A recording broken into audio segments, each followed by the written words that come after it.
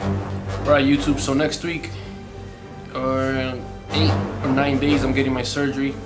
I'm getting my titanium rod removed from my left leg finally, because whenever it's cold outside I just feel it in my left leg. Like I don't even get up from bed. I'm like, nope, not today, saying I ain't going outside. Anyways, I'm gonna get that removed. I'm gonna be out for like a month, maybe a month and a half, until my bone marrow gets back in the bone. Apparently the doctor said that my bone will be stronger, so that's something to be happy about. It won't break there, maybe somewhere else. So, in the misfortune of it, like in any case that I ever have in an accident, it just won't break. It just won't break there. And at least I won't have the titanium rod in there for it to bend, and then they would have to do surgery by cutting the titanium rod into pieces to take it out. If it's bent, there's no way that it's coming out.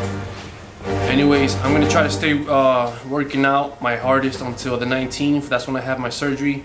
And after that, if I have to roll myself in a wheelchair down to do some pull-ups, I have to. I'm probably gonna be on Percocets or oxycodons, just like last time. But I've come too far to just sit down. I mean, that week I'll be playing PS4 all week long, Call of Duty. That's it. If you guys have PS4, Call of Duty, hit me up. G35_Hulkbuster. I'll be in it. Alex is in it. The guy's a beast. He's a cheater. He uses hacks and all types of shit. Like 70 kills with 4 deaths. Who does that? Bullshit. That ain't no cheater. This nigga's a cheater. Look straight into the camera with his eyes and say you ain't no cheater. I watched the Market J man on YouTube.